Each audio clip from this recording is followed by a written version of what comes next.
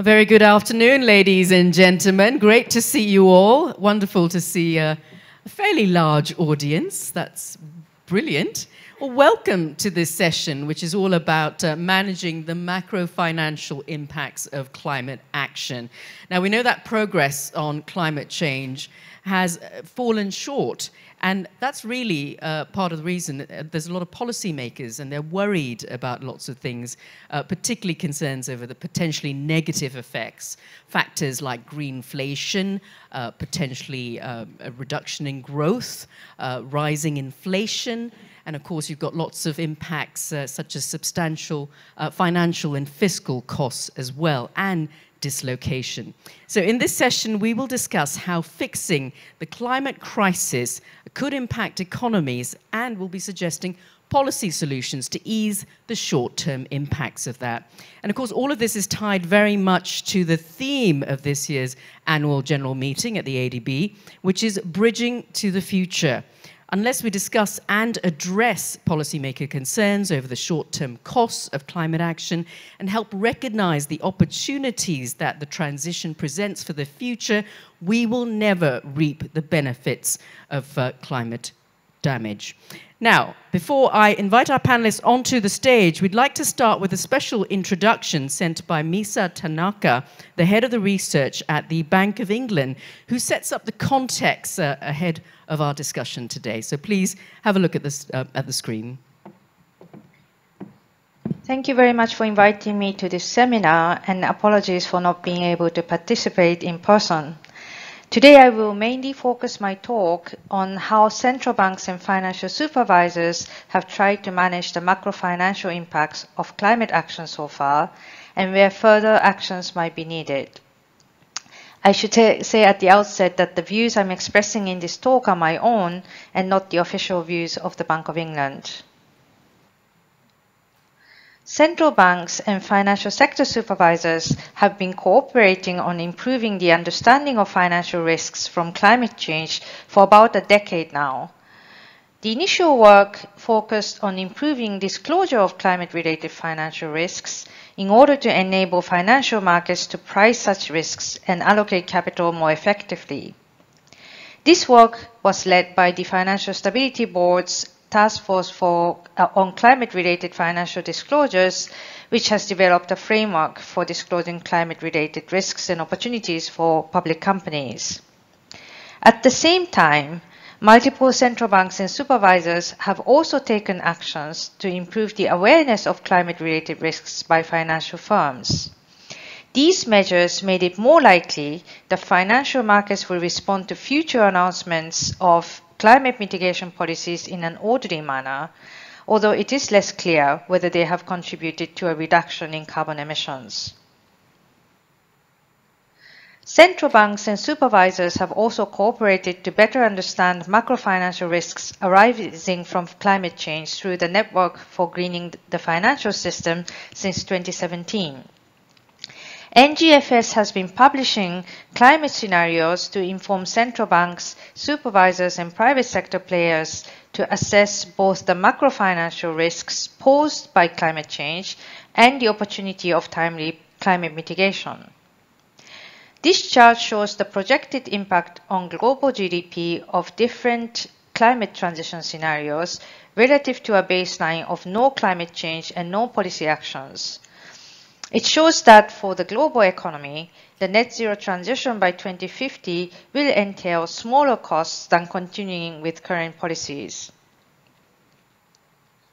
But the cost of net zero transition will vary across countries and regions depending on the structure of the economy and the dependence on fossil fuels and the trade composition. So, for example, the short-term GDP impact of net zero transitions are projected to be highest in developing Europe and the US, as shown on the left-hand side chart here. What this means is that it is not possible to talk in general terms what the magnitude of effects from climate mitigation policies will be. Climate mitigation policies are likely to have both supply and demand effects, but the overall effect is likely to depend on the economic structure as well as the policy design, such as, for example, how carbon pricing is implemented and how carbon tax revenues are used. But governments are more likely to be able to reduce the negative short-run impacts of climate mitigation policies by pre-announcing and pre-committing to both their designs and timing of implementation. If there is a clear commitment from the government on certain paths of climate mitigation, private sector actors would be better placed to adjust their business models and investment strategies. Central banks would also be able to anticipate the implied relative price shocks and respond appropriately so as to keep inflation stable. A politically more challenging issue is that such policies can have distributional consequences. And there is indeed some evidence that carbon pricing has affected poorer households more than richer households. The distributional consequences of climate mitigation policies would therefore need to be addressed both in their design and by targeted fiscal policy measures. As climate change intensifies, financial regulators and governments will also need to tackle the issue of uninsurability as a way of managing both the macro-financial and distributional consequences from climate change. Uninsurability arises when insurers explicitly refuse to cover certain risks, or the cost of covering such risks becomes so high that it becomes practically unaffordable.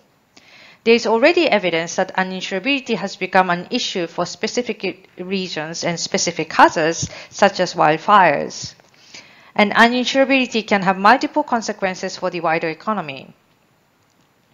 First, assets which have become uninsurable will fall in value, which will reduce collateral values securing loans. The lower collateral values means less finance for investment, which reduces demand in the short term, but also the long-term supply of the economy. Second, the fall in collateral value also increases the probability of default as borrowers have weaker incentives to repay the loans, and also the loss given default. The resulting losses for lenders will also reduce their capability to lend and also reduces investment. And third, underinsurance will also delay and hamper any post-disaster reconstruction in regions that are affected by weather-related catastrophes. If the affected areas play a key role in the supply chains, this could potentially also cause prolonged damage to supply chains. Governments and regulators could potentially play a role in mitigating the problem of uninsurability by encouraging a large and liquid global market for weather-related catastrophe risks to develop. Indeed, global diversification could offer at least a partial solution to the problem of uninsurability, to the extent that correlation between weather-related catastrophes across the world is limited. Such a market could mitigate the rise in insurance premium by enabling the transfer of such risks outside the insurance industry. Institutional and retail investors may have an interest in investing in weather-related catastrophe risk products, given that they are largely uncorrelated with macroeconomic risks. For example, investing in better, more granular data to enable financial actors to price such risks more accurately could help develop such markets and reduce uncertainty premium. Such work could be particularly valuable in developing economies and emerging markets where data gaps are large and the problem of underinsurance is more acute. Better data could also help expand the availability of parametric insurance, which promises a fixed amount of payout as soon as a specified event materializes. Because the extent of the loss resulting from an event does not need to be verified, the payout can be rapid. A recent report by Swiss Re suggests that some catastrophes, such as hurricanes, are relatively easy to create parametric products for because there is lots of historical data on wind speeds and also storm tracks. So better data could potentially also expand availability of such products for other hazards. So let me conclude. So I think the progress in improving climate disclosures and awareness of financial institutions has made it more likely that financial markets will respond to future climate mitigation policy announcements in a more orderly manner. But to mitigate the negative short-term effects of climate mitigation policies, it would be helpful if governments can pre-announce their design and also pre-commit to the timing of implementation. And that would help both private sector and also central bank to prepare better in order to respond to such policies. Distributional consequences of such mitigation policies will need to be addressed by the design of such policies themselves and by targeted fiscal policy measures. And I think more work is needed to address the problem of uninsurability, for example, by investing in better and more granular data on weather-related catastrophes. And that would also help mitigate the macro-financial consequences of climate change itself as governments implement mitigation policies. Thank you very much. Thank you. That was Misa Tanaka from the Bank of England, who very ably sets up the context of the discussion that we're due to have in the next hour or more. And I'd like to introduce our panelists now to join us on stage. First up, we have the ADB's chief economist, Albert Park. He's the bank's spokesperson on economic and development trends. He has more than 2 decades of experience as a development economist. We've pretty much seen you everywhere on the stage at this conference, so thank you, Albert, for coming and joining us. Next up, we have Jessica Isaacs, the Deputy Director for Multilateral Development Banks at the US Treasury Department. She represented the US at the boards of the World Bank and the African Development Bank, and also spent time at the International Energy Agency in Paris. And finally, Thomas Helbling is the Deputy Director of the IMF's Asia-Pacific Department. He oversees the IMF's work on China, Korea, Mongolia, and regional issues. And he's worked as far afield as Mexico, Indonesia, the Philippines, on a wide range of issues and countries since joining the IMF in 1994. Welcome, all of you, and a big round of applause to our panelists. Now, as I mentioned, I'm looking forward to this discussion. It is quite a lengthy discussion, but I do want to hear from all of you in the audience, so please do ask questions. And in order to do so, you can scan the QR code that's about to come up. There you are. Do take your phones out, scan the QR code, and this will give you a chance to ask our panelists questions at the end of our session. I will be getting to those questions. We do absolutely want to hear from all of you. Now, I'm going to start with a fairly open-ended question at the start for you all. We just heard from Tanaka-san outlining some of the issues that are at work when it comes to trying to mitigate some of the costs of climate action. So how might climate change policies affect growth, inflation, employment, and finance in emerging and developing economies in the short to medium term? We're looking at between now to 2030. Albert.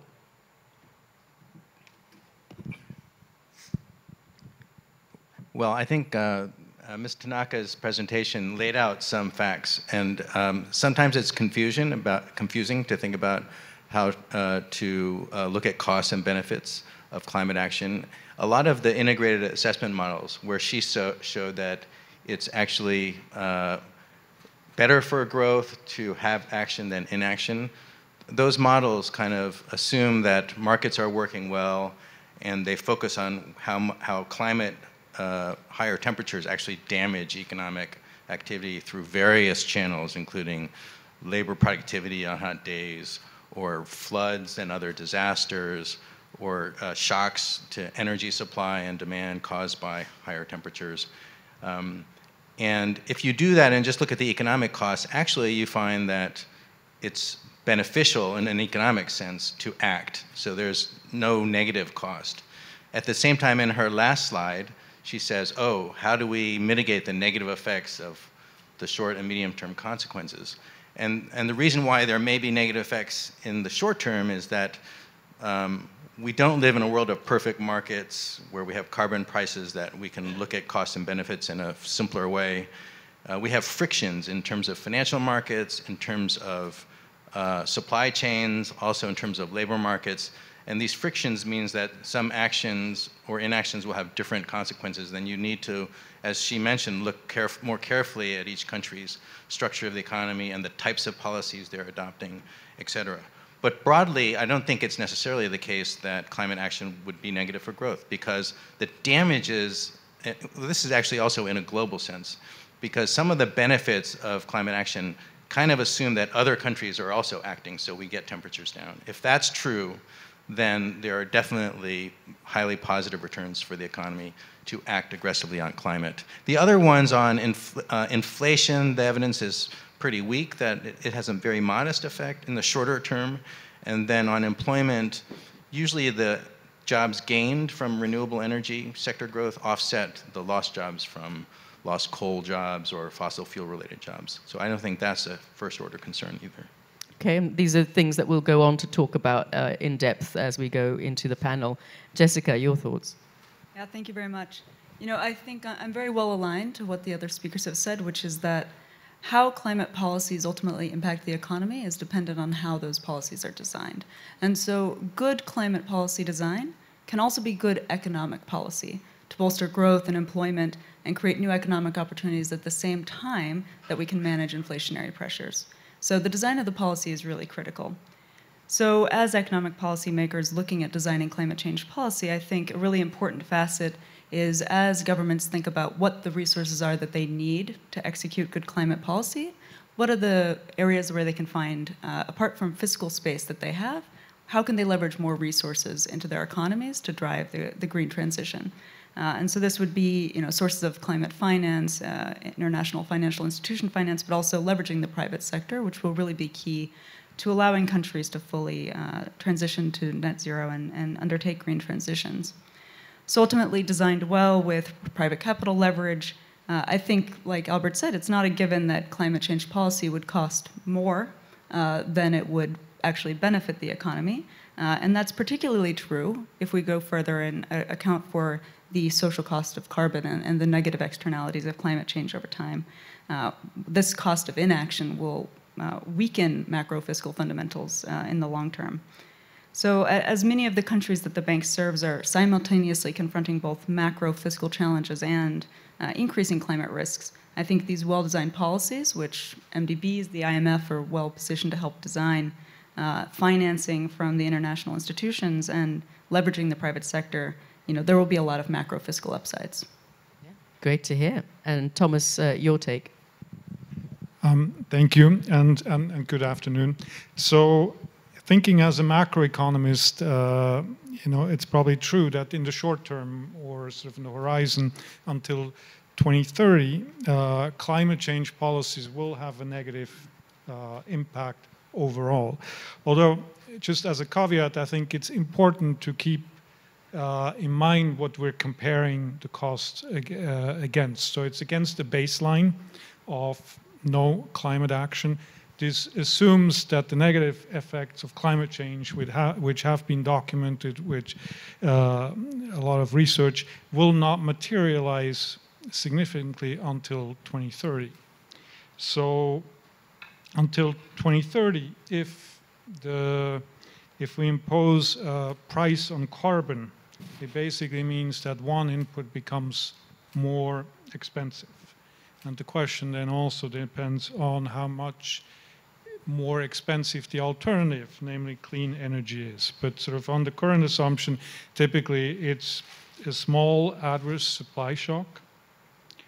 And as Albert mentioned, though, there are important differences across the economy. So some sectors of the economy will lose, so to speak, while others will gain if climate change policies are implemented. Still, the net relative to a baseline, which may be more fictitious than real in the end, is still negative. So I think from our narrow perspective in macroeconomic management, I think it's a huge change to implement and achieve the changes needed in the economy, both in terms of power generation, depending on initial condition, how much capacity to produce renewables, for example, is available, there may be substantial investment needs. And there's the question then on the economic organization of the sector. It's also a big challenge to manage climate change from a public finance perspective, in particular if there's strong adaptation needs. For some of our economies in our department, these adaptation investment needs amount to several percentage points of GDP, which without changes in fiscal frameworks can put huge stresses on public finances. So it's, even if the costs in the aggregate are small, I think it's still a big challenge to implement all the policies needed, both in terms of generating the clean energy needed to achieve climate change goals, and then manage all the other tasks along with it, including distributional effects. One thing finally just to make is in terms just of time horizon, and maybe we come back to some of the costs in terms of magnitudes. A lot of our work goes back 2-3 years. We've already, relative to the 2030 benchmark, we have already lost 2 or 3 years. So the issue is the longer we wait, the bigger the challenge will be sort of in terms of macroeconomic impact, because we need to achieve more in a shorter time horizon. And the shorter time horizon, if we need to achieve a lot in a short time, then it will be more disruptive. I think that's one of the fundamental challenges we're facing. Great, thank you so much for that, Thomas, and thank you for outlining. We will get into the cost shortly, but Albert, you wanted to respond to that. I wanted to add maybe, or respond to those comments. I mean, one reason why you see negative costs up to 2030 is that, you know, even if we act now, it takes a while to really change the temperature. That takes, so the benefits will grow over time and should be accounted for even in current action. But the other thing in our modeling that we did in our report we issued last year on Asia and the global transition to net zero is if you also account for some of the co-benefits, in particular from reduced air pollution and better health. Our report estimates by 2030 you'll be saving something like 350,000 lives a year in Asia. And if you add those costs, those are realized much earlier. And we find that by 2030, on an annual basis, in terms of economic costs, you're already kind of in the black, meaning that the benefits you're getting are greater than the costs. And the costs there are really estimated, again, as economic costs, which are mainly caused by price changes and reactions to price changes. The financing cost is a different issue, which is what gets a lot of the attention because they're really huge in terms of the amount of investments that need to happen. And let's talk about the investments that need to happen. Let's get a sense of the magnitude. It's a staggering amount of money that's going to be required to make that transition to net zero by 2030. So give us some estimates. And I think Thomas wanted to react as well to what you just said, Albert. It's always nice to have a little bit of disagreement going on. So go ahead and respond, and then we'll talk about the costs. How much is it going to take? Go on, Thomas, make your response. I didn't want to disagree with Albert.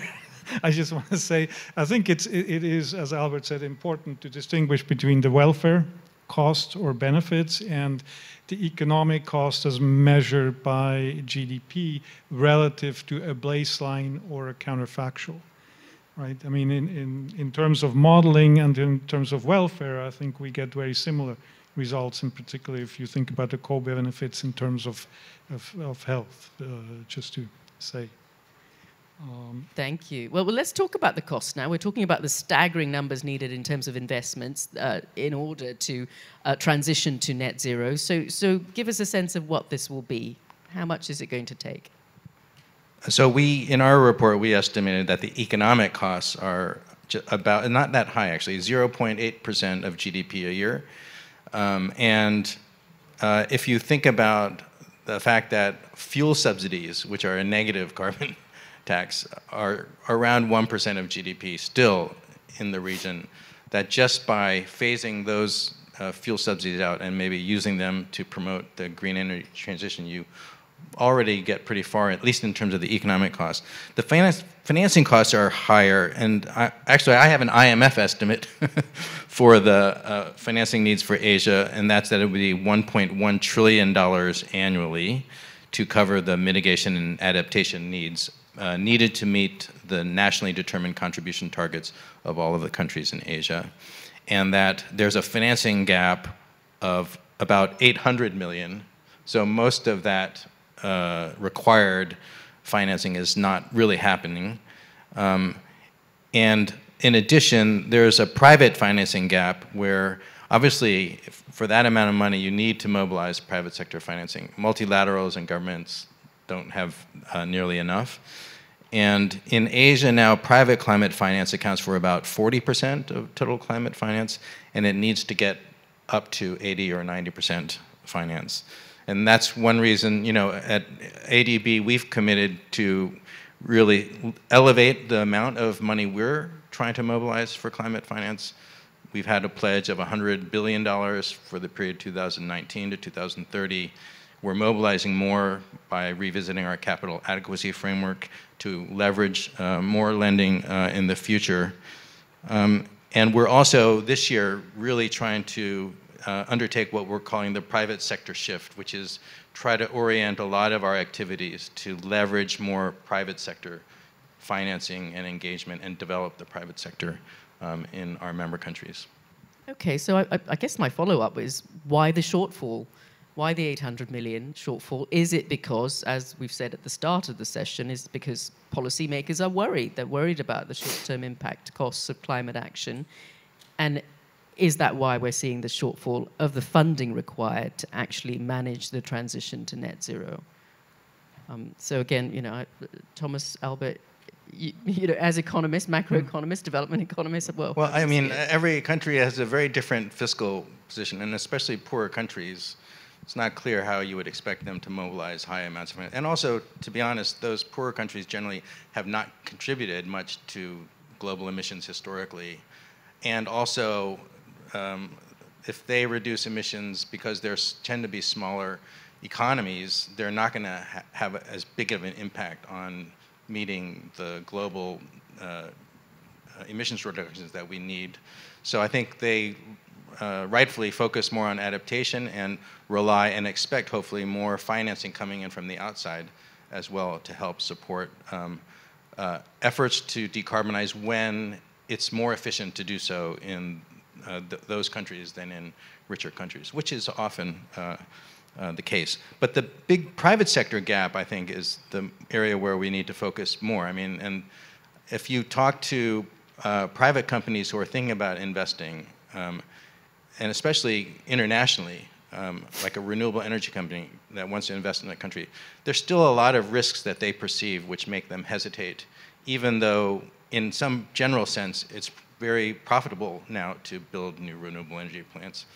And it's related to how the electricity prices are regulated in these countries, the quality of the grid and management that they'll be able to take off the energy that's produced, other types of policy risks or exchange rate risks, and you know, you can go on. And I think what we're trying to think about, and not just us, World Bank has a MIGA, they're trying to putting guarantees that can reassure private sector actors to go ahead with investments to basically help de-risk some of the things that we're able to do to promote greater. And so we're just in that process.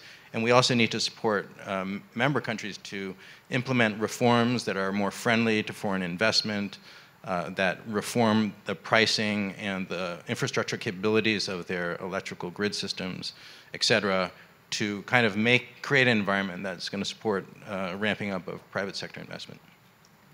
Yeah. I guess that brings me to my next question, which is, you know, we heard Tanaka-san in that introduction really suggest that the cost to transition to net zero by 2050 is less costly than if current policies remain in place. And again, you know, in line with what you've just been saying, Albert, this really is dependent on a country's own economic structure, its reliance on and dependence on fossil fuels.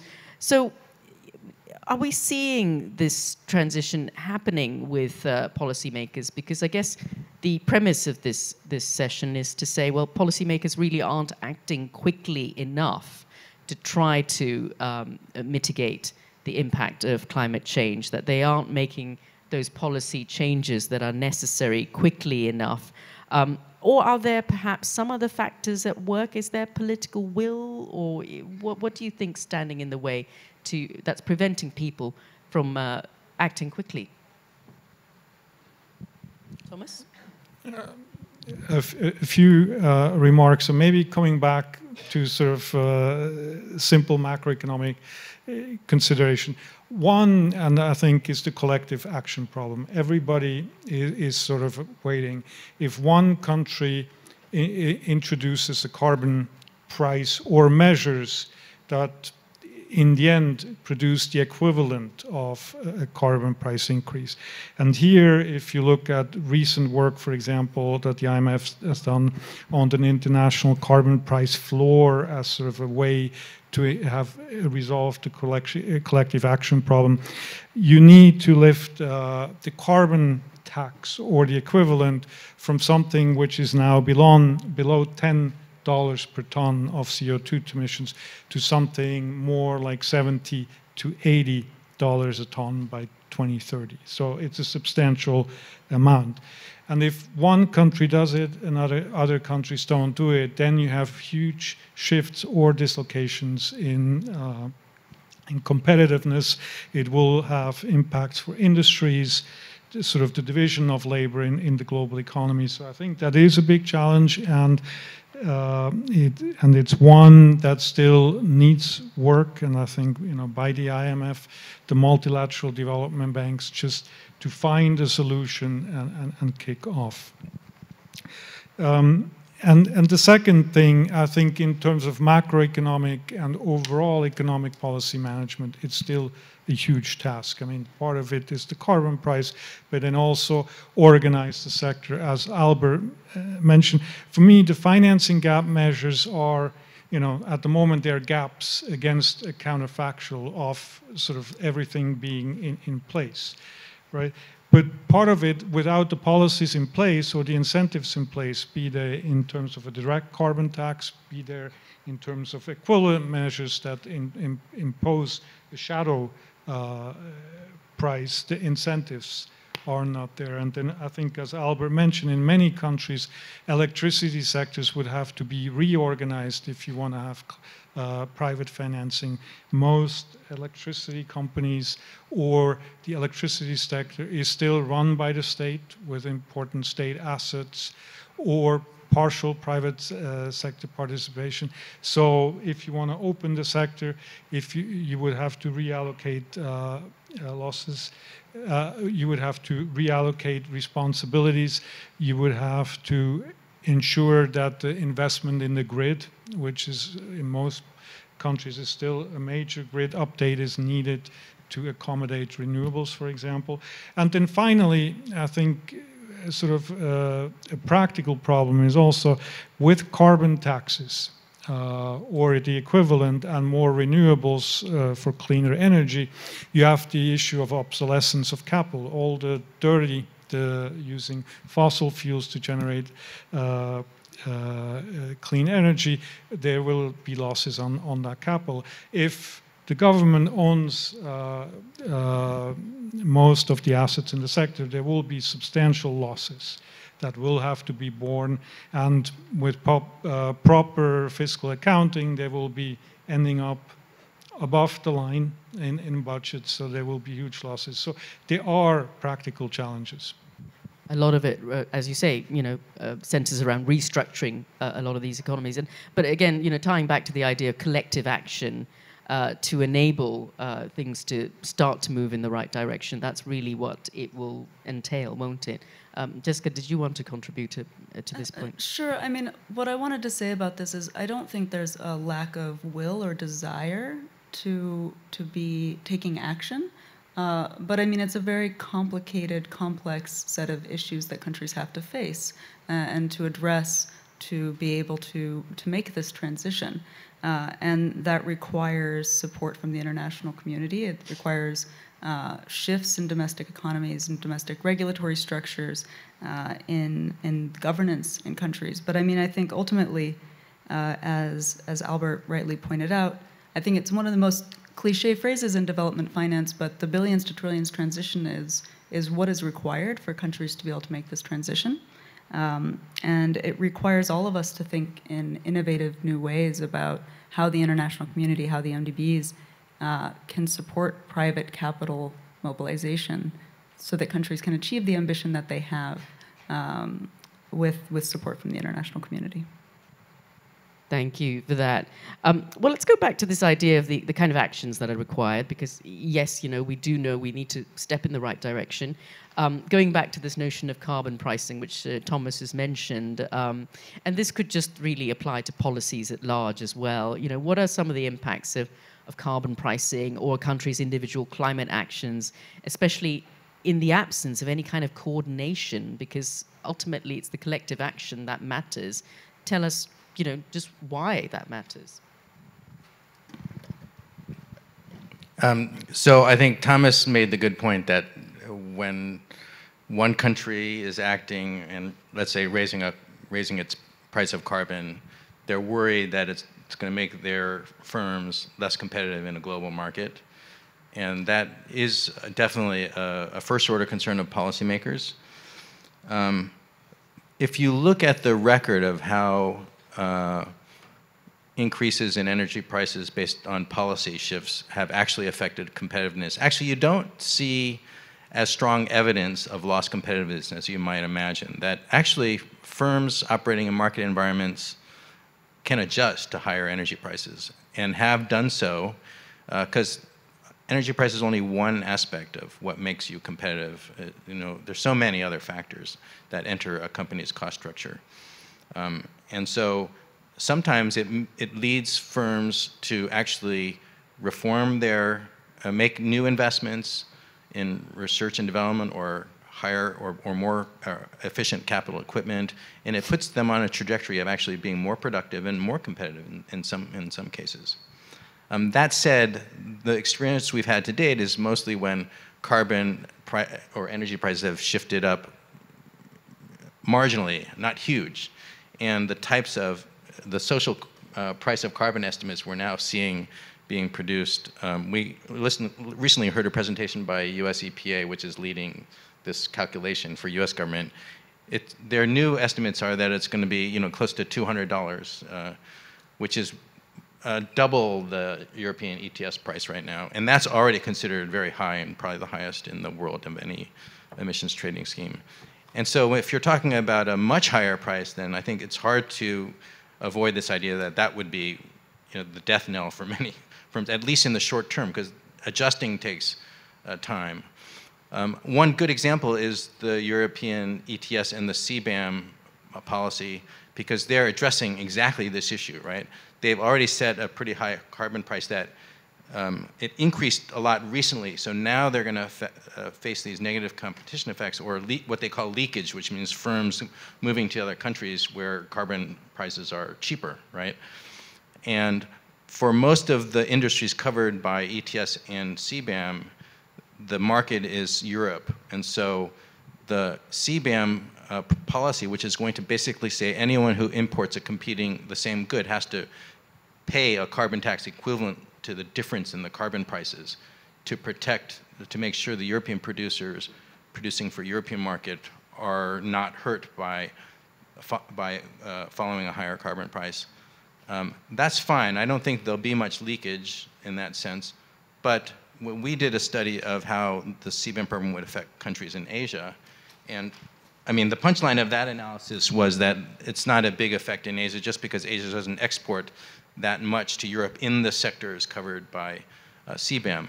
But another interesting result of the analysis was that even in Europe, the downstream industries that are buying from the ETS CBAM sectors, they now also, to purchase the goods, their inputs, those are covered now by CBAM, so it becomes more, they can't import them, the intermediate inputs, as cheaply as before. And those downstream sectors, you could see firms saying, oh, I'm going to leave and shift. And some of them will even move to Asia. And so this reduces the overall impact of the policy in reducing global carbon emissions, which we find are very modest. And it's because the coverage of CBAM and ETS in Europe as a share of the global economy, given the sectors and the countries, is still fairly limited. If that coverage increased, which it very likely could in the future, you know, we know that Canada, UK, US in some ways, in a more ad hoc way, are thinking about imposing maybe CBAM type tariffs. Then there will be bigger effects on global carbon reductions. But you'll still have some countries benefiting if some firms just decide, this market is not big enough, I'd rather move to a place that doesn't have a carbon tax. And so this is kind of the trade-off. And one thing that I think we can say to governments, especially in the region, who are worried about this, they're worried about acting first before others do, is that there are still ways in which they can support their enterprises to ease this adjustment so they're not so negatively impacted. You know, some of the emission trading systems, they have free allowances that they allocate to firms so they don't have to pay. They're basically exempt, at least temporarily, so they can adjust gradually and make the investments. And these ETS schemes also, in principle, should be collecting revenue, and that revenue can also be recycled to support investments in cleaner energy and also ease the transition. So these are different mechanisms in which maybe we can get past this competitiveness concern. Yeah, interesting. I mean, it's it's a great example that you've brought up, the ETFs and CBAM. You know, the idea of sort of policy coordination is also really fundamental when it comes to, as you say, countries working together on this. We've kind of listed out some of the challenges, but let's go into the policy fixes now, because, you know, what will it take to get us to net zero? What kind of policies are in place that we're seeing around the world? And this is where I come to you, Jessica, because we know the US has passed the Inflation Reduction Act, and that was passed nearly 2 years ago, considered the US's largest investment to date in addressing climate change. So from a US Treasury perspective, what are the expected impacts on the US economy from the IRA? Yeah, thank you very much. You know, as you say, it is the largest ever investment in climate change through carbon emission reduction. And you wouldn't immediately know that from the title of the act, right? But I think this goes to show the way that the United States is thinking about how a climate change policy can also be a pro-growth economic policy that incentivizes climate action towards growth while preventing the cost of inaction. So I think I'd like to talk a little bit about why we think the IRA is well designed from both the perspective of why it's good climate policy, but also why it's good economic policy, both in terms of creating growth, but also avoiding costs. You know, so the IRA itself is a very large piece of legislation, but ultimately it is a comprehensive incentive-based policy that has tax incentive grants, loans, guarantees, all with the aim of deploying clean energy, low-emission vehicles, buildings, and manufacturing, reaching hard-to-abate sectors to increase the U.S. deployment of these technologies and ultimately reduce our carbon emissions. And the IRA implementation is expected to reduce U.S. greenhouse gas emissions in 2030 to 40% below our 2005 levels. And independent meta-analysis of estimates shows that the IRA will reduce U.S. emissions in 2035 to an average of 20% below what they otherwise would have been. So this is a fairly significant reduction, and this is why the IRA really represents a massive investment in climate for the United States. But the IRA is also fundamentally a macro-fiscal policy. The Congressional Budget Office estimated that we would expend about $780 billion, largely through tax incentives and programs. And from an accounting expense perspective, of course, this looks quite expensive on the surface, but that expenditure is largely offset by increased tax collection by the Tax Collection Service of the US, the IRS, through the enhanced ability to enforce tax collection, eliminate loopholes, but importantly also impose a minimum corporate tax. But going beyond that strict accounting, where it sort of looks kind of even on paper, when we look at the social cost of carbon, this is a policy that really will pay for itself in our economy. And ultimately, we expect the IRA to reduce the annual federal deficit, while also having a deflationary impact during medium-term implementation. And because of the way the IRA is structured, households and businesses will feel a reduction in their observed prices, and that'll help to combat persistent inflation while also making it easier to control the US inflation rate for the Fed. Independent analysis also suggests that the IRA could create up to 900,000 jobs per year. And, you know, sort of more broadly, this is a policy that is good for the US economy, but also good for the global economy because of the size of US emissions. Treasury estimates the IRA will yield global economic benefits from reduced greenhouse gas pollution of over $5 trillion from the present to 2050. And then I also just want to talk about, you know, the cost of inaction that we're avoiding by taking these measures. Of course, there are obvious costs, we all know, climate shocks, but also subtle and pernicious costs that affect economies, worker and student productivity being reduced, for example. And we know that climate is already depressing US GDP. And I think all of this conversation also points to the need for us to have better macro fiscal tools and analytical models that are really designed to take on the green transition and the net zero transition and accommodate the more broad costs and benefits of climate change when we're looking at our economic models. Well, let's look a bit at the tools. I'm going to go to Thomas next because obviously Thomas talked a little bit about the ambition gaps, and that ties in with what Jessica's talking about to some extent. We know a lot about emission reductions, and it's great to hear what the US is doing, and we know what's required there in order to achieve the net zero transition goals. But what do we know about the policies that are needed to achieve the reductions and their impact on the economy and other variables of interest? Again, ties in with some of the tools that Jessica mentioned. What does the IMF's country work suggest in this regard? We released a paper on Asia's position on climate change, and part of the paper includes a survey of our country authorities with respect to their preferences for climate change policies, and also their views on roadblocks and obstacles to implementing policies. And there are a few takeaway. One is governments in general prefer to have a multi-pronged approach where they use various instruments, that they have some carbon pricing instrument, but then they also have other instruments, just not to rely just on one instrument. The other takeaway is, I think there's strong hope for technological improvements. I think what Albert mentioned before is right in terms of the costs. I think the costs are often smaller of climate change policies than we think, and much of that is related to the relatively small share of energy in costs at the end of the day. So even if you have a relatively large increase in the input costs of one input, the overall effect is that small. But there is one issue with the heavy sort of energy intensive industries. If you think of steel, if you think of aviation, where you have technological challenges, even with higher prices, to continue operations in the sectors, it will be difficult without technological change. And then the third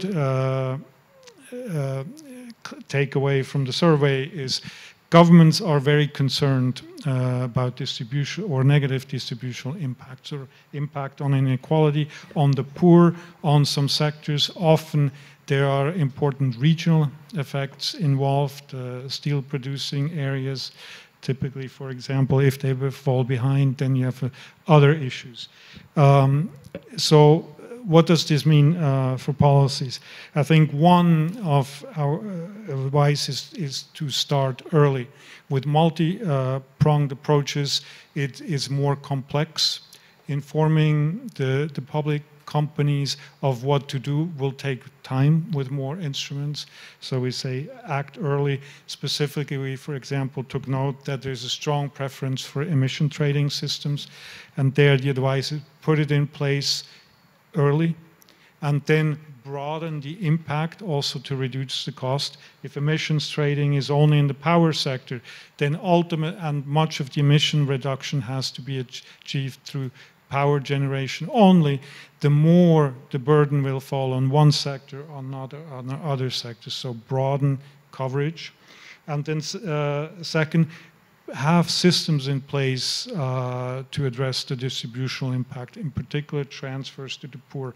The pandemic has again shown that targeted transfers are difficult to operate even in advanced economies. So it will take time to get systems ready. And then thirdly, I wouldn't be from the IMF, it I didn't mention, get public financial management system ready for green finance, for green public financial management, and considering the substantial increase in public investment needed, public financial management systems need to be ready to absorb increases in investment. The IEA has mentioned that for about 10 years, the world needs public investment to increase by about 2 percentage points of GDP. That's quite massive. And to manage that with efficient public investment and efficient project management systems needs to be upgraded. Absolutely. And it's really fascinating what you've said, because it ties in a little bit about, you mentioned flagging up the policies early, which is along the lines of what we just heard from Tanaka-san at the start of the session as well. You know, flag it up, people are prepared, they know what's coming, and you know, the shocks are not going to be quite so evident. You know, Albert, we're talking about policy solutions, but we know there is no one-size-fits-all policy solution when it comes to climate change. So how does this apply when you're taking into account the sheer diversity of the region's economies here? I mean, you've got oil and gas producing economies here in Central Asia. You've got Pacific Island economies who are at the risk of disappearing, economies in East Asia, in Southeast Asia, South Asia. In between, you've got large, small, high income, low income, you know, very, very different economies with very different needs and concerns and perspective. So how to reconcile all of this when it comes to the kind of policies they need to put in play to enable, you know, the mitigation with climate change? So that's a complicated question. But before I answer that, I actually want to say something about the Inflation Reduction Act, because in Asia, there's actually a lot of concern about the Inflation Reduction Act. And I think all of your points are very well taken, that it will, you know, finance a lot of new innovation that could be beneficial for the whole world, because leading companies are investing more, et cetera. But the one concern about IRA is that it has some local content requirements that are viewed in the region as being protectionist. So it has, you know, to qualify for some of the EV subsidies, the contents of the EV have to all be produced in the US. None of the, and even the battery materials, et cetera, have to come from produced either in the US or from countries that have a trade agreement with the US. Otherwise, the subsidy is not. So essentially, it's a local content requirement. And for many countries and regions that are producing things, you know, like nickel in Indonesia, they're very concerned because they feel like this is going to put them at a competitive disadvantage. And more broadly, it starts to interrupt. I mean, this was an idea raised earlier of the idea that we should really promote free trade in environmental goods, because we want to make sure that all countries can adopt green technologies at the cheapest price so that they'll do it much faster.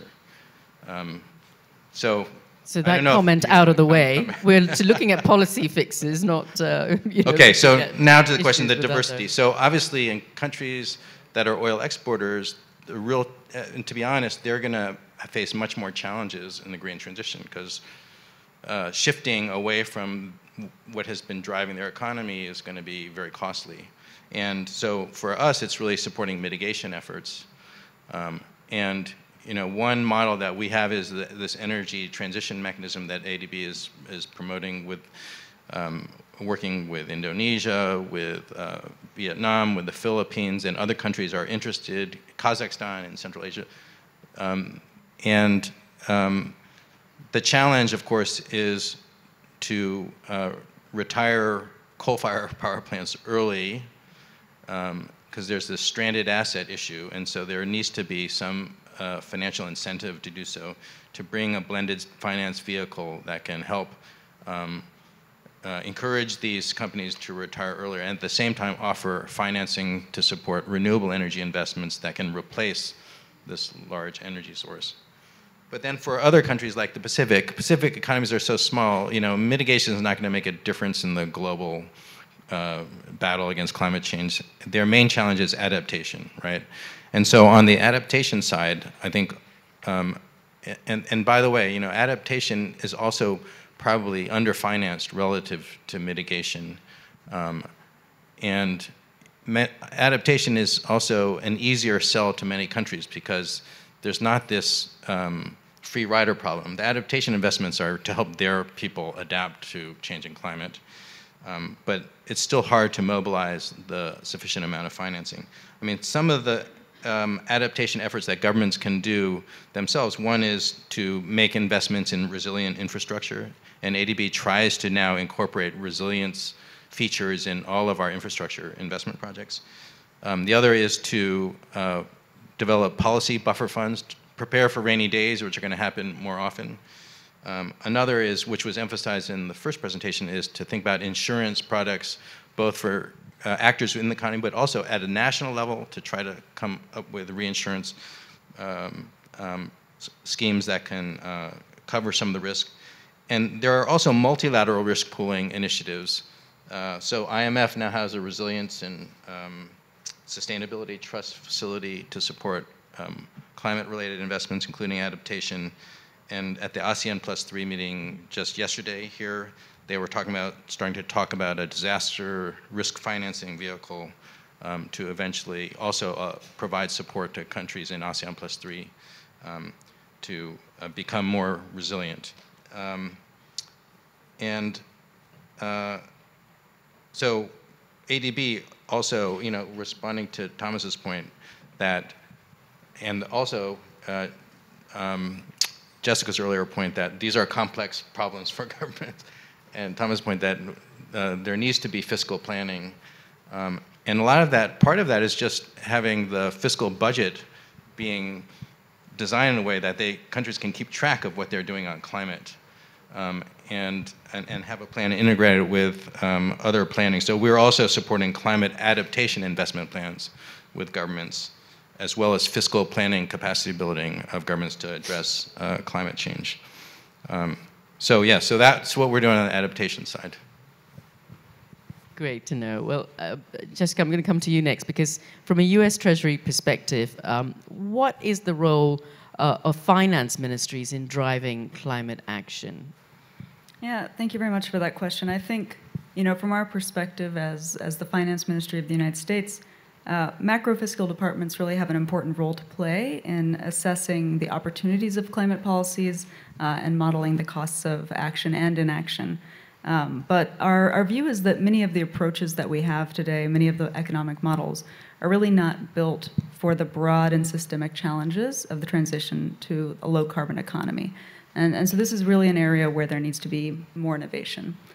The U.S. is proud to be a member of the Coalition of Finance Ministers for Climate Action, along with 91 other countries. This is a great forum for technical knowledge sharing, cooperation, capacity building.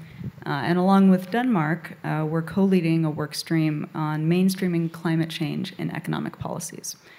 So I think this is super relevant to this conversation. We just hosted, along with Denmark, the first forum on the macroeconomics of green and resilient transitions, bringing together 27 finance ministries and over 50 universities, think tanks, NGOs, and MDBs, including the Asian Development Bank, to really think about how we can develop new economic and modeling tools and analytical approaches for ministries of finance to use during this transition. Because what we know is that climate change creates a long-lasting economic impact, and the transition to net zero will change a lot of the macro variables that we're considering.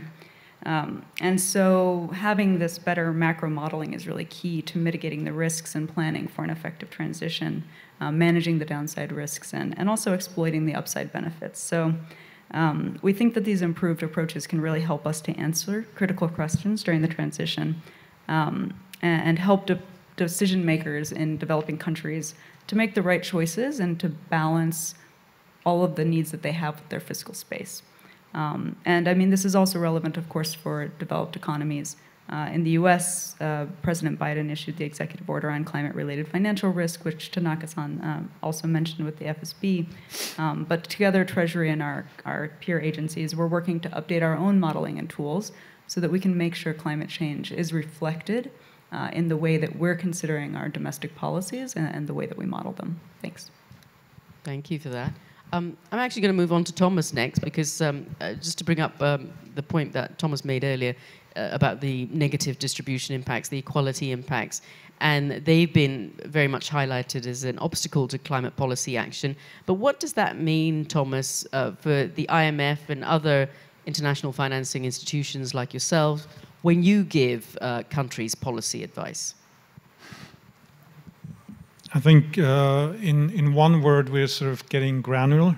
I think what we're trying to do is, as Jess mentioned, we're trying now to improve our modeling and look at the policy instrument and their impact in more detail, taking into account country preferences and country circumstances, and then also look at the potential granular impact.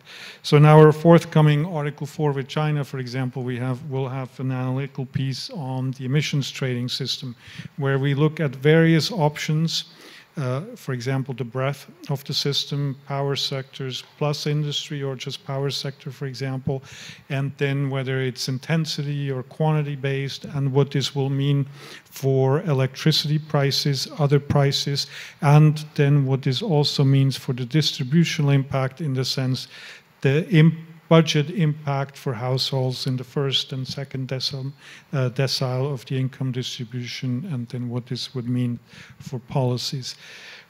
We're similarly getting granular also in adaptation for some of our member countries, especially Pacific Islands, but also other countries with significant sea line. The impact can be large. If the investment needs are large, so to look at the public financial management, the investment needs, integrate them, and then also in debt sustainability analysis we have done. For example, most recently, in the case of Micronesia, our team used our DIGNAT model, which can look at the impact of public investment, depending on whether it's standard investment or adaptation investment, on the impact it has on resilience against natural disasters, and what this means for growth prospects going forward. So you can integrate the benefits, but also the cost, and then look at what this means for debt sustainability analysis, and whether Micronesia, which has also substantial public assets, whether their fiscal system is ready to absorb the burden. So that's how we're going to, and ultimately I think in many countries the the budget will have to carry some of the burden for dealing with the distributional impact, and sort of getting systems ready and looking at fiscal space will be critical for our work going forward. Thanks for that. And again, you mentioned the modeling. That all comes together and helps with designing the right kind of policies as well. So it's really fundamental. Albert, you're trying to jump in to say well, something. I want to react to these. So it's great to hear about IMF's work on country-level modeling in China and the Pacific, because I think that's what we need. And it's also in the spirit of what the Coalition of Finance Ministers for Climate Action initiative is trying to do as well, is to really make macro models fit to purpose to answer the important policy questions. And I was actually at the workshop held 2 weeks ago in DC on that Jessica was describing. And it was interesting because the whole goal of that was to say, let's talk to policymakers on what do they need, what do they want to analyze, and let's bring in the modelers on the other hand and say, can you do that, or can you listen to what these policymakers are saying? So I think it's a great initiative, and the US leadership on that is, I think, really been very valuable. We're actually an institutional partner. That's why I was there, and one of our other managers in our department was there. And we're trying to support some of the developing member countries in Asia to, in their efforts to address specific policy questions through macro modeling as well. One example is we're having a discussion with India to try to help them think about options to meet their nationally defined contributions in terms of using macro models. Yeah, so I just wanted to add that and bring in the ADB side. Wonderful, always good to hear that. Now I'm going to move on to these questions because I see that you have all been very busy asking a number of questions.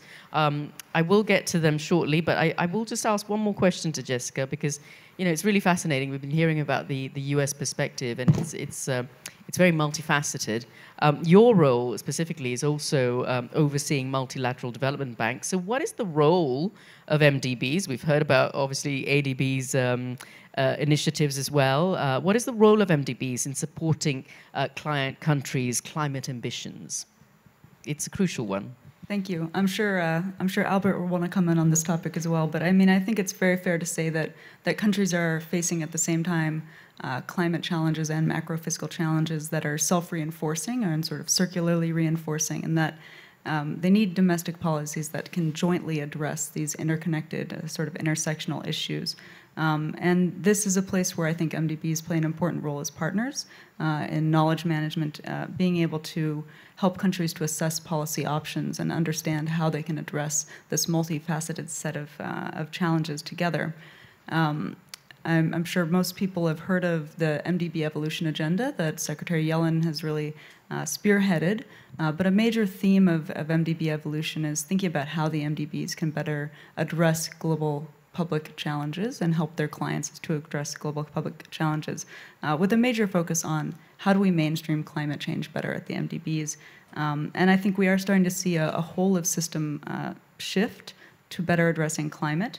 And this includes targeted concessionality to help countries to be incentivized to take climate action, and other financial incentives. But you know, this mainstreaming of climate is more than just more mitigation and adaptation projects, NDC support. It's also broadening the knowledge work, the capacity building, new products like the climate change and development reports, where the World Bank is looking jointly at climate change and development challenges that can help countries make climate-informed macro decisions. Policy-based lending support that can help countries take policy action that supports both areas. But also innovative new instruments to help countries like climate resilient debt clauses and projects, or catastrophe deferred drawdown and IDA. You know, these are really important innovations that can help clients to be protected against the impacts of climate change from a fiscal perspective.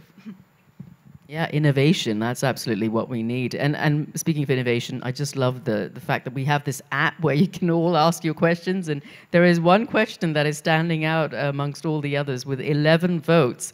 And again, you know, any one of you can pick this up. With many countries already struggling under high debt burdens, how can they reach the billions to trillions financing shift that Jessica mentioned a little bit earlier? How are they going to reach that financing shift that is needed? Thomas, maybe you can pick this up. It's a challenge indeed.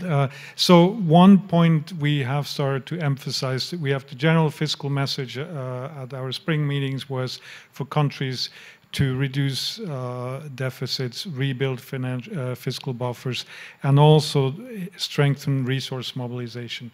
Ultimately, we think there needs to be more resource mobilization for governments to tackle new challenges, including climate change.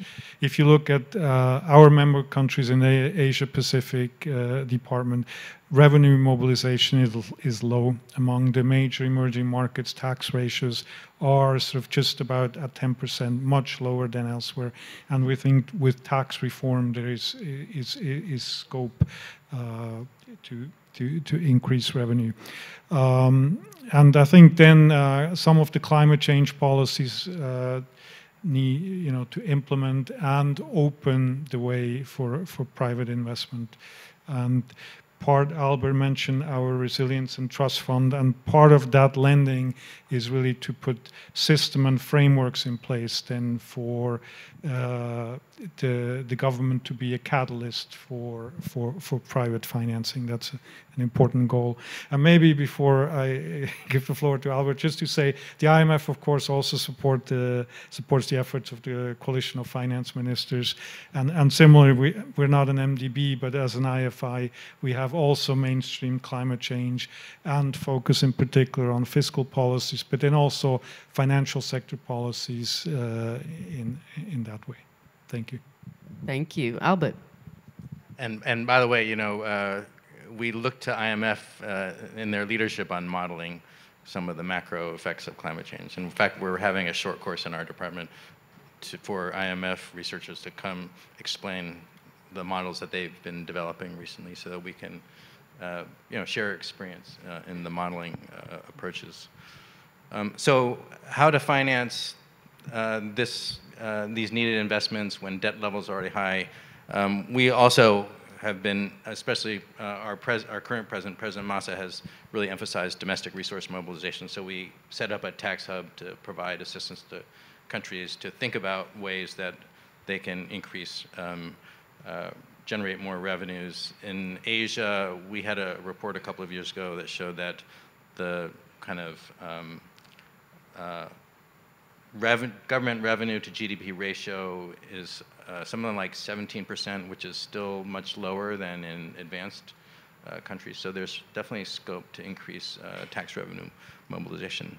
The other thing is, and I actually wanted to mention it when you asked me to comment on, the diversity of different countries, because one dimension of diversity is also rich countries versus poor countries. And so these debt sustainability issues and then how do you finance investment is particularly acute for the poor countries. And one way to, obviously it would be good for advanced countries to, number one, meet their pledges to provide finance to poorer countries, which is part of the Paris Agreement. And we also have a new loss and damage fund that has been set up also through the COP process agreement to also finance climate investments in poorer countries, especially in Pacific economies, but others as well. But there's another market-based mechanism that can also be used to transfer resources from north to south, and that's through kind of a global carbon offset market, right, which is facilitated by Article 6 of the Paris Agreement. And ADB is also trying to support countries, and typically this would mean a rich country has an NDC target, and there's a poor country which also has an NDC target. And the rich country, if it wants, it can pay a poor country to do additional carbon reductions and get credit for it towards their NDC target. So that creates an international market. And it's advantageous because usually it is cheaper to reduce carbon in a poorer country than in a richer country. And so there's a margin where, I'm not sure how you set the price, but hopefully you can set a price where it provides some new financing in poor countries to implement carbon reduction projects, and mitigation projects, especially ones where it's been hard to mobilize finance. So we also have an initiative at ADB on natural capital financing of projects that try to preserve natural resources like mangroves and forests, and would really benefit from this kind of offset market financing. But that requires capacity building in the developing country, because if you think about it, they need to show they have a clear plan on how they're going to meet their NDC targets, and they have a clear plan for how they might have additional reductions beyond the NDC targets in a way that is credible to the country that wants to buy this. Otherwise, they're going to be too worried about greenwashing that they'll somehow get blamed that they paid another country to reduce carbon, but it was kind of double counting. And so we're working with developing countries to develop their capacity to document these types of carbon reduction projects in a way that's credible to other countries. And we're also trying to be a middleman. So we have a Climate Action Catalyst Fund that we just announced, where richer donor countries can invest in the fund, and then ADB will work with them and present projects that have been prepared by developing member countries. And they can see whether those look good, and then that can facilitate this Article 6 trade, where ADB is kind of helping to build capacity and verify the quality of the deals to give greater reassurance to the sellers in this market. And this is another way to finance more carbon reduction activities in poor countries. Sure, that's great. And in fact, you've answered one of the questions that was going to follow up from that, which is, should some countries bear proportionally a higher cost? And you've already answered that one, so I'll skip that one. I'll ask one more question from the list, because there's quite a number of questions here. Here's another one. We were talking about aging in the report that came out from the ADB just 2 days ago. And this is really a question about the fiscal risks on retirement accounts stemming from climate change, as these are long-term liabilities. So what are they exactly? Is this something we need to be worried about? Is there something either of you want to pick up? I'm not sure the connection. I understand the connection to aging. That. What is the fiscal risk on retirement accounts? So in terms of stemming from climate change, because these are long-term liabilities with retirement accounts. Okay, so I'm guessing this is somehow about how retirement funds are invested, and that somehow this increases risks. I would say that I'm not so expert. But just reacting, since we did talk about the aging challenge in Asia, that population aging is happening extremely rapidly in many of the member countries. And countries are at different parts of this process, but almost all countries are aging fast. And so they need to start planning now and urgently. So this is about the design of pension systems a bit, and how funds are managed in a way that can secure future obligations of the government. Obviously, if it's a defined contribution system where the government is conservative and it takes in the money and invests it prudently and diversifies the investments, it can probably avoid much concern about risk if it's doing a good job. But of course, some pension schemes are not financed that way. They're pay-as-you-go, where we'll pay you, we'll see how much money we have when the time comes, right? And then that could be subject to much more risk if climate disasters become much more frequent, especially in countries that are more subject to those risks. So I think it just means the government really needs to be thoughtful to, I think, address this question to prevent that from being, that type of risk exposure from being too excessive. Great. Maybe Go ahead, I just going to add sort of maybe some general financial sector considerations sort of, and I also understood the question be more sort of for defined contribution pension plans and their investment. So in our financial sector assessment programs, we have started to assess climate risks, and also the IMF is part of working with financial regulators and central banks on preparing financial markets for these risks, for having catalogs, for standards for climate reports by companies, which ultimately then create the underlying assets for these investment funds.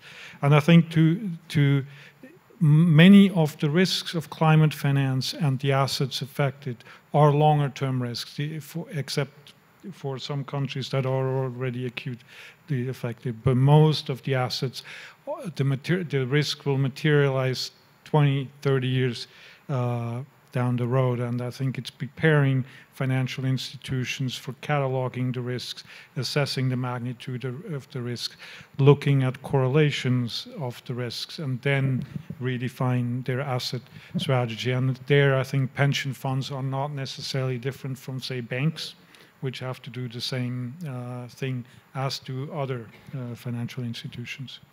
Okay, good to know. I hope that was a good response to whomever asked that question. I'm going to end with our final question now. So for folks who did ask great questions, please do come and find our experts. You can perhaps pose your question a little bit later. It's just we're running a little bit out of time. So I'm going to end on a brighter note. We have been talking about climate change, and obviously there's all of these factors that are quite negative. That kind of is a bit of a downer for most of us, let's face it, the impending doom of not hitting the climate targets that we've already surpassed, actually, for this decade. But let's talk about some of the positives. I mean, what are the potential opportunities? And I know you've all talked about this, but give us a sense of the potential opportunities the green transition presents to economies, especially economies that are moving quickly on this. There's a lot of opportunities out there. Let's take advantage of them. What are they? And we talked a little bit about innovations as well, so you can tie those in. Economists tend to be technological optimists. Yep. I recently was looking at global FDI data, well, FDI data in particular into the Asia-Pacific region. And one thing that's very striking is the sectors where we're seeing FDI coming in are so different now than they were 15 or 20 years ago. And there's a huge amount going into renewable energy compared to before, to semiconductors, high-tech sectors. And so I think it shows you these are kind of the opportunities of the future, where future business activity and productivity growth can occur. One thing I also wanted to mention in the question about how do you finance, new investments is for things like renewable energy. In many cases, you don't need to use public finance because private finance will be very happy to do it for a profitable project. And because renewable energy production has become so cheap, it's often cheaper than using fossil fuels. And so it's just setting the conditions to mobilize the private finance to come in and do that.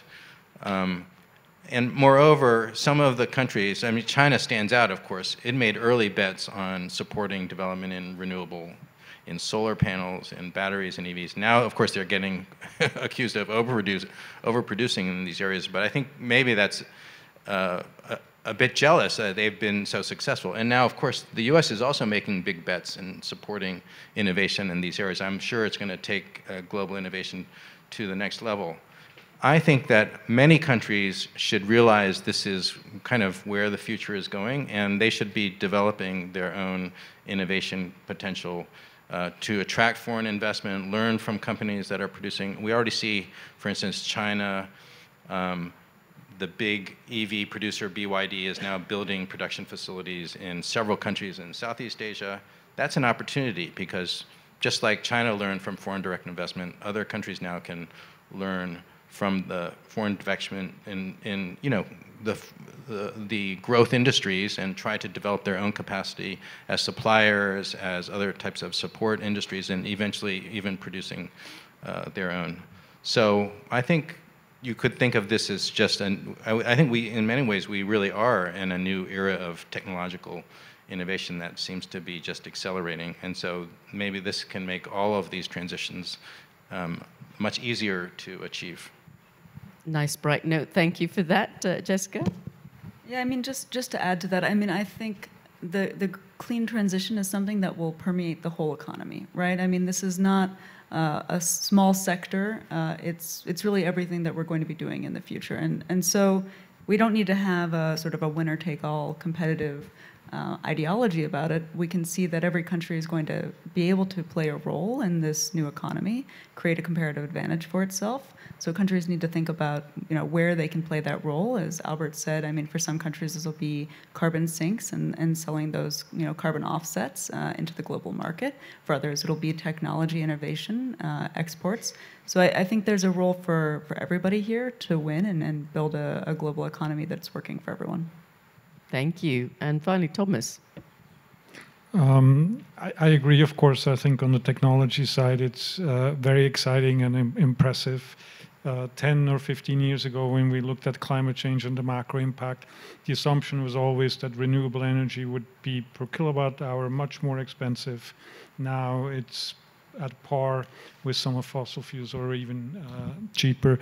There's other innovation around hydrogen, for example, or battery technology, where advances have been much more rapid than expected. And maybe to add some optimism in other areas, if you look in the financial sector and central banks and regulators getting ready, I think there's a lot of progress in upgrading the system going on. Similarly, in public financial investment, there's a lot of interest for our programs and green public financial management. So countries are moving along and preparing. So hopefully that then will lead to the last step, also to accelerate some of the climate change policies needed. Well, thank you so much. And I hope one of the ways that we can get there is also by the fact that you all were taking lots of notes and obviously taking to heart all of the advice that you have heard on the stage from these amazing panelists. So please, a big round of applause for our experts here on stage. And once again, what a great session that was. We really got so many insights about how to manage these policies, how to come up with, innovative new ways to really model and, policy design. So important, and that's the way forward when it comes to trying to avoid climate change. Thank you all, audience. This has been a great session, and thank you for attending. Thank